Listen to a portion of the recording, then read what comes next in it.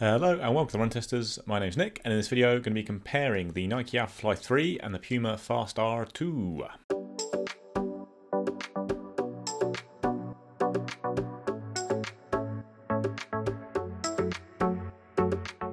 So the Alphafly 3 and the Fast-R 2 are two new carbon plate running shoes for 2024. They are both big, bouncy shoes, primarily focused on the marathon, and they are both quite expensive. The Alphafly is more expensive though. It is £285 or $285, whereas the Fast-R 2 is £230 or $260.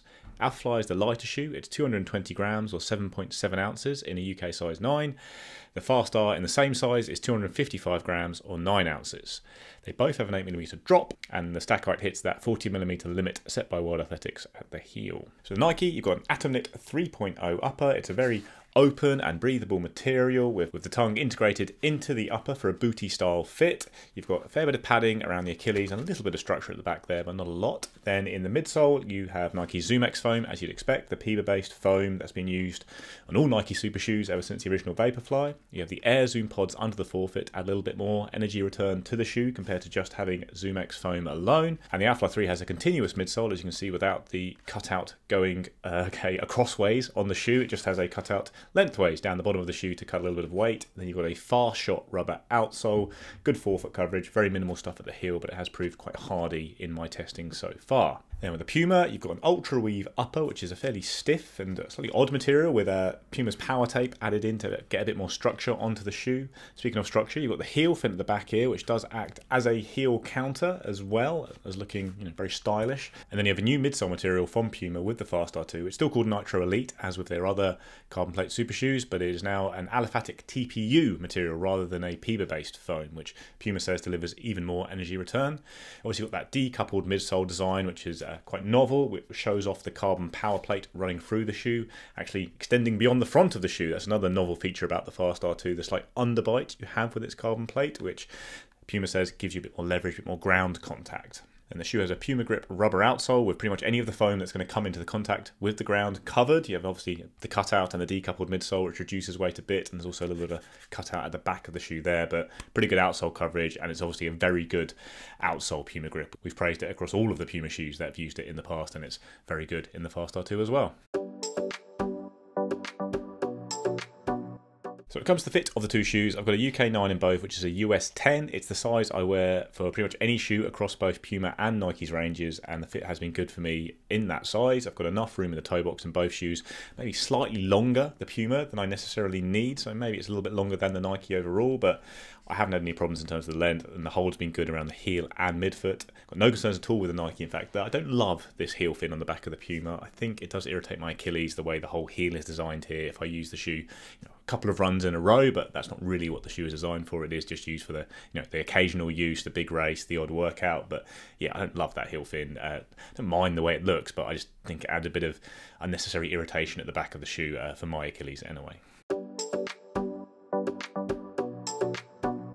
So I've tested both of these shoes pretty extensively this year, and I've enjoyed running in both of them. They are big, bouncy, propulsive shoes that I do think deliver a really great fast ride. And while they are both, I think, geared towards the longer events, I've actually been impressed by the performance of both shoes over short distances. The Puma is bigger and chunkier even than the Alphafly. It is more of a cruiser, and it's the kind of shoe that when you get into a good rhythm with it, you can just power along, and it feels really impressive, very fast and efficient. I've done some stiff and tough workouts in this shoe. Big progression hour, moving from 3:45 to 3:25 pace, and a 10 times 1K at 3:20 workout on the track, as well as a decent park run actually on Christmas Day, and it's performed really well for all of those runs. I have found that even though it doesn't feel necessarily the fastest, when you are in a good rhythm with the shoe, you do move very quick and efficiently in it, and I've not had any really bad runs in it at all. Like, it doesn't feel the most natural. It's not a great shoe for moving along at slower paces. It's a bit disconnected and clunky, and it still feels like that even compared to the Alphafly when I was wearing both shoes at the same time. Like, the Alphafly has a smoother, more natural transition. This is a bit more odd, but it works. Like, you get a big, powerful, bouncy ride. It's not the lightest shoe in the world, but I haven't found the weight has held me back a lot over those short distances. Like it's not necessarily the shoe I'd reach for, instinctively for those short workouts, but having done, shortish reps at good paces, it has felt pretty good for them. I think it certainly feels better when you are cruising along. Like when you try and do fast accelerations or stuff like that, it doesn't feel as good. It does feel a bit odd, like I say, and it is a bit big, whereas the Alphafly has that kind of top gear, I think, a bit more than the Fast-R 2. Like, I've done a lot of long, cruisy workouts in the shoe as as well. I did my first 20 miler of my marathon block in the Alphafly recently as well, which is first half was pretty easy, second half at sub 6 minute miling, and you know, it's got that, you can just tap into a pace and cruise along very well. But I think the Alphafly probably has a little bit more of an edge when it comes to accelerating and upping the pace over shorter distances. I've done a 5k and a 10k race in the Alphafly and they felt really good.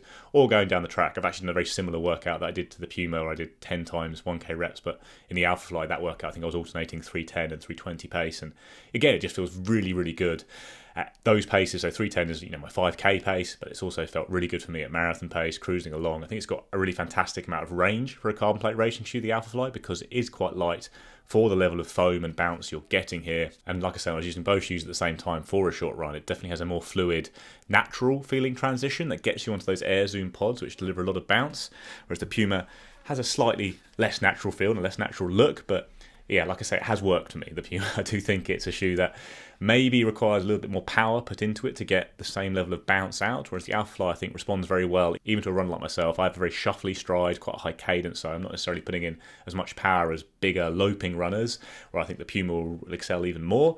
I think the Alphafly has a bit more range and versatility. I think it will suit loads of runners just because of the way it has that fast transition, that tippy forward feeling, but also that booming, cruisy ride if you are going to sit back and just roll along at more like marathon pace. So, verdict on the two shoes here, that they are both really good carbon shoes, and like a lot of carbon shoes right now, I think the Puma's big problem is the Nike Alphafly 3, which I do think is the best carbon plate racing shoe available at the moment. Not actually available right now, but I think there's a new launch coming soon, and you know, who knows when you're watching this video, they'll probably be available to buy. I think it just delivers the best of everything, really. You're getting that bouncy, protective, high level of foam underfoot for those longer events that helps you cruise along at the slower race paces like a marathon, but you've got an aggressive feel, a nice tippy forward feeling, and a light, nimble shoe if you are going to use it for short events as well. Like, there are lighter, more aggressive shoes like the Vaporfly 3, but I think the Alphafly is up there of any 5k racing shoe, whilst I think being the best marathon racing shoe, which is what I'll be using it for mainly as a marathon focused runner. Puma Fast-R 2 has impressed me with how it's performed at those shorter paces, even over a 5k distance like parkrun, but I think it's at its best when you are in rhythm, cruising along. It doesn't feel very nimble if you're going to go around a lot of corners and that kind of thing, so it does really suit the marathon well. And certain runners, I think, you may put a bit more force into it will get even more bounce out of it than I do. But all round, I just think it hasn't got the range of the Alphafly, and I still would pick the Alphafly over it for a marathon. So I think it's a really good shoe, but like so many shoes on the market right now, it's going to struggle to beat out the Nike when it comes to that all-out level of performance. And if the price is similar as it is in the US, I think the Alphafly is the clear pick. I think there's a bit more of a difference in the UK price, and you know, the Puma's a fun shoe to try, but once you are, you know, already straying well over £200, you know, that I would look to pay the extra and get the Alphafly myself, because I do think the level of performance is just a little bit higher. But some interesting stuff here with the Puma Fast-R 2. I don't think all of it works. Still don't like the heel fin. Not really sure about the underbite, but I think this foam is really good. Really interesting to see how that performs on other carbon shoes, because Puma has quite a few in the range. But for now, in this versus, I'd be picking the Nike Alphafly 3 over the Puma Fast-R 2. That's our comparison of the Nike Alphafly 3 and the Puma Fast-R 2. Let us know what you think in the comments below. We've still got quite a few carbon shoes coming in right now to test, and we'll have loads more verses coming up with the Alphafly and the Puma, and yeah, loads of carbon stuff to come. But so do like, subscribe, and ring the little bell so you get notified when we drop a new video, because then you'll find out more about all these crazy carbon shoes that are coming out. Anyway, I'll see you next time.